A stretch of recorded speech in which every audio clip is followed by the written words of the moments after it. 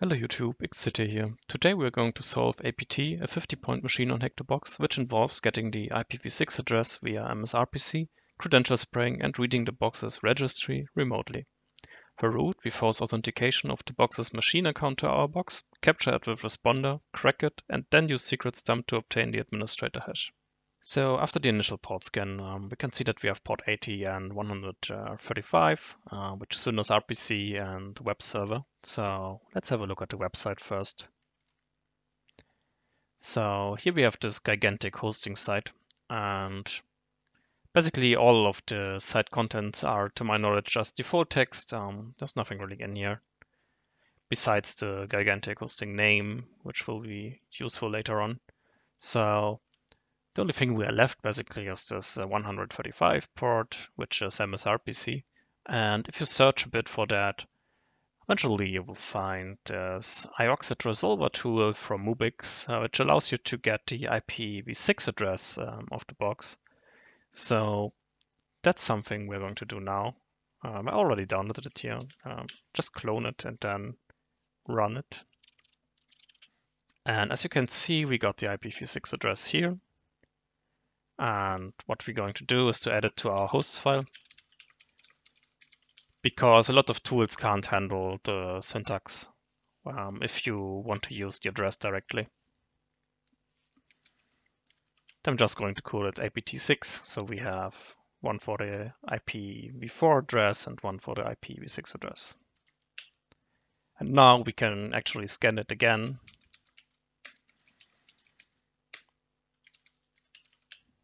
And what we can see now is that we got a lot of open ports. So that was pretty good. We can see this gigantic hosting name again. We can see we have Kerberos, that's probably the domain controller. We have LDAP, we have SMB. So lots of interesting ports to explore now. So the first thing I'm going to explore here is SMB. So we're going to list the shares with SMB client.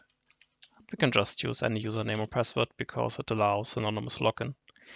And I noticed if you would now use SMB client to connect to the share, you sometimes would get timeout errors. So what I'm going to use instead is SMB client.py from Impacket, which turned out to be a bit more stable. So now we can use the shares command to list the shares. We can use the backup share. And we can see that there's this backup.zip file, which we are going to get. All right, we got the file. So let's move it to this file subfolder and try to unzip it.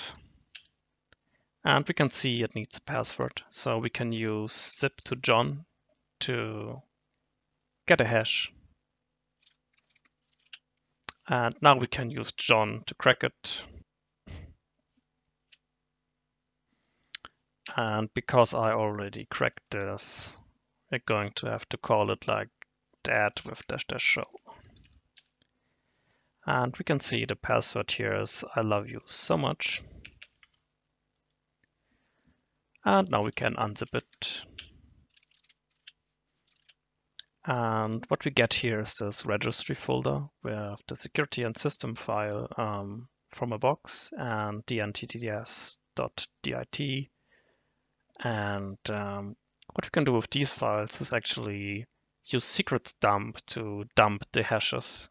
And normally you would use secretsdump on remote systems. At least that's how I use it usually. But you can also use it if you get these files somehow. So here's the command. Just give it the system and security file and the ntds file and specify that you want to do it locally.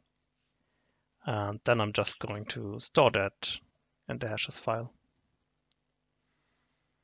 Actually, oh yeah, I didn't change the registry folder, so let's do that again. And you can see this works. We get a lot of information from these files, basically dumping all the hashes.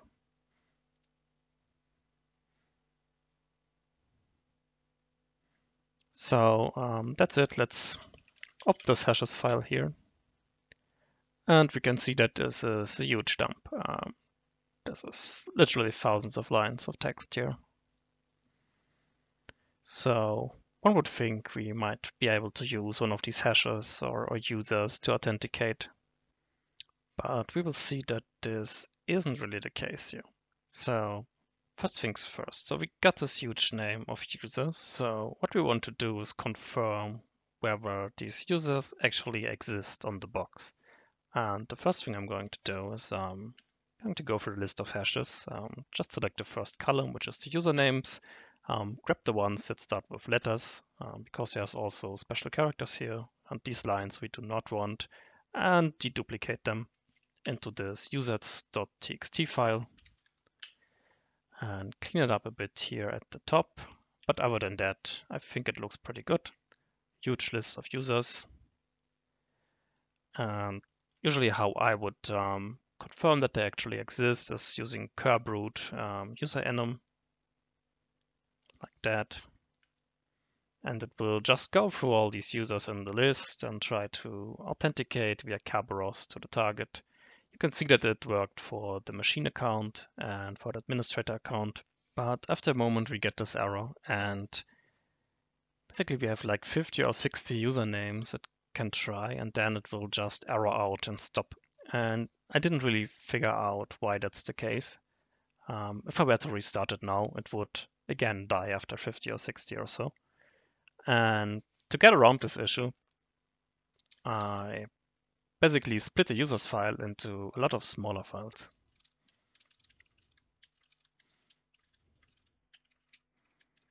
As you can see now, we have all these smaller files here, which just have a couple of usernames. And now what I did is just a loop. Basically, go through all the files, do the same we did above with these smaller files, and do a small sleep and start over again when the error occurs. And also I use grep for valid username so we don't get so much spam in the output. And as you can see, it still works. We still got the usernames here as an output. So let's wait a bit. So I'm going to stop that here because the interesting user is the one that was just found as henry.winson. I'm going to save that here.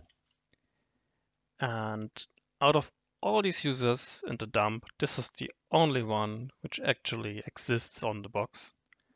And what I thought would be a good idea is to go into our hashes list. Winson, here he is, and take this hash and actually try to authenticate with this user. I'm using WinRM, using crackmap exec,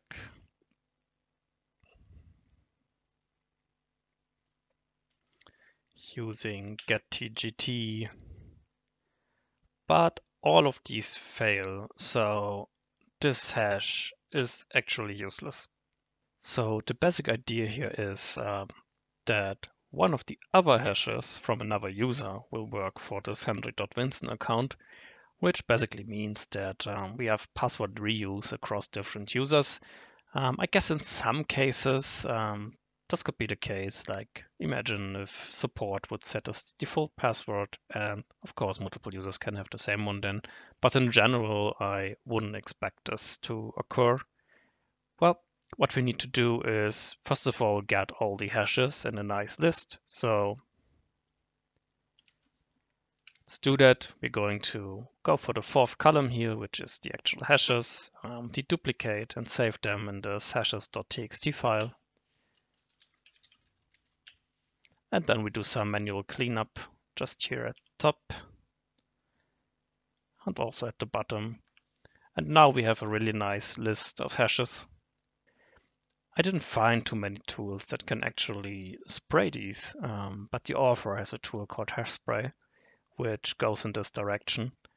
But it's not quite the solution because we can give it a list of users and a single hash, but not a list of hashes. So you would have to loop that or modify the script. In my case, the script was modified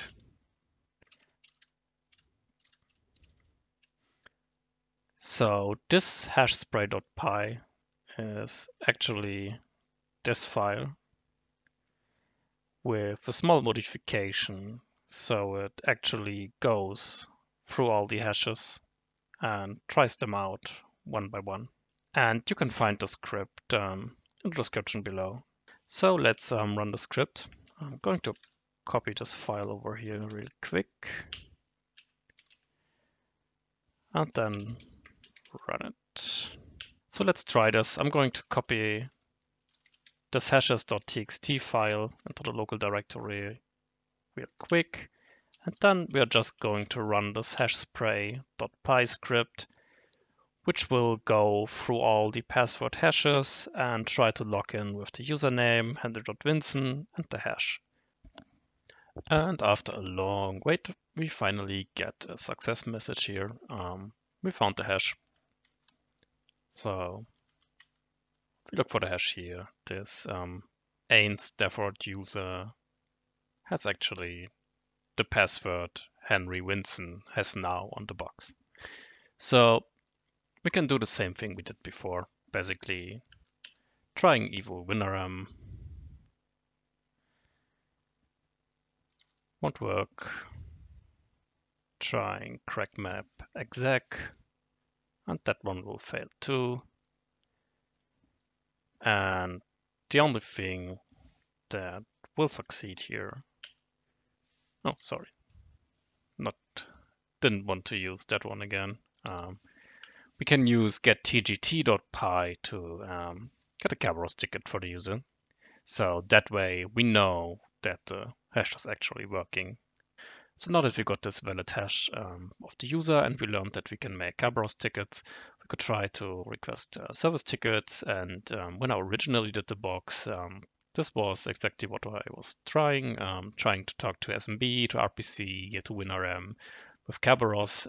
But in the end, you will have no luck. You can connect to some of these services, but there isn't anything that would help to continue on this box.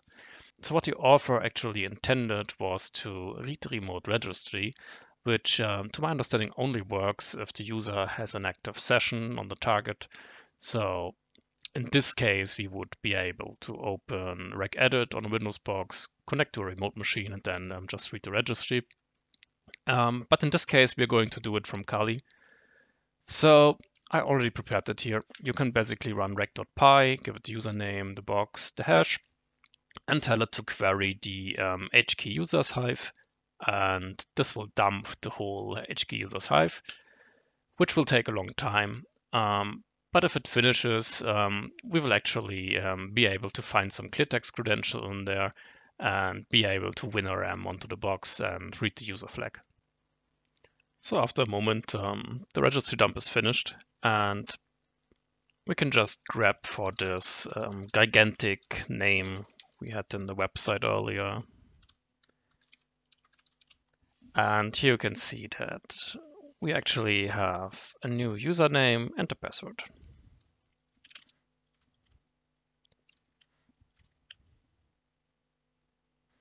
Yeah, we can connect to the box and read the user flag.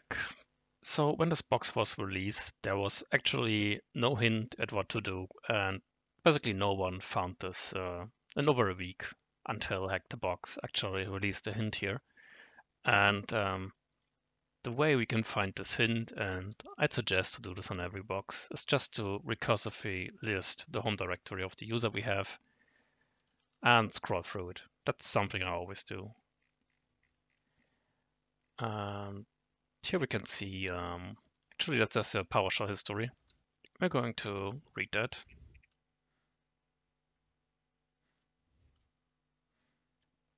So what we see here is that someone entered the administrator credentials and then changed the registry value, setting this LM compatibility level to 2. We have to look in the Microsoft documentation to find out what that means. And here we can see some article about LAN manager authentication levels. And if we scroll down a bit, we can see that 2 means that client devices use NTLM v1 authentication. This is pretty interesting because NTLM v1 is insecure, can be cracked. So this is interesting, especially since this was explicitly placed after no one found anything on this box. And the basic idea is that we want to solicit the machine account of the box to authenticate to our box and then capture the challenge with responder. So how can we force this authentication? One way I know of is we can use Windows Defender and have it scan a remote share, and it will actually use the machine account to scan it, which is a pretty big vulnerability, I think. And also, this only works on this box and not on later boxes, so I think it's something that has been patched. But this is actually what we're going to try. I heard this is not the intended way, so maybe you can find some other write-up or in the official one, maybe what was actually supposed to happen here.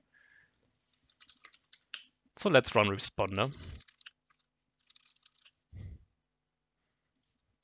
First of all, because we want to crack this challenge later on, we have to change this from random to this string. How do I know that? Well,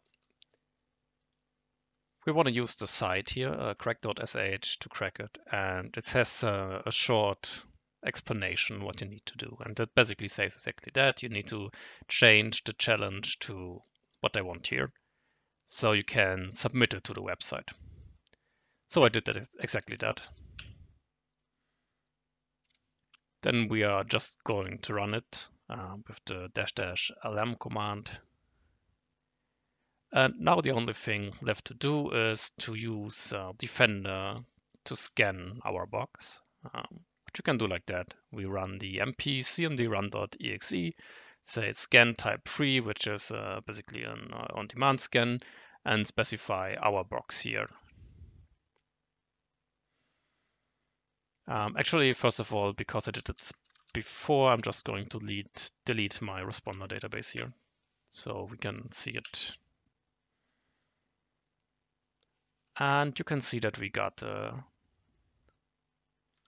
response here. And the way we need to submit this to crack.sh is we write nt-hash and then paste it this value here. So I'm going to do that. And that says it right here, right?